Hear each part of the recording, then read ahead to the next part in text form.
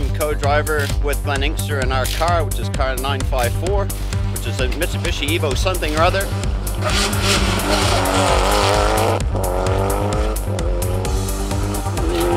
And it goes really fast, and that's the way we built it. We love our car. Very good at what it does. A bit of a weapon, Glen likes to call it. So we've been putting a bit of pace on today because we want to get a little bit of a lead on. We had a bit of trouble in the second stage today.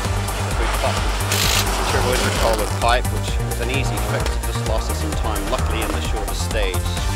So we regained that time, and I'm trying to keep Glen calm, which is always good. And we're having a fantastic time, which is a great event. So yeah, thanks for your time. Wynn signing off.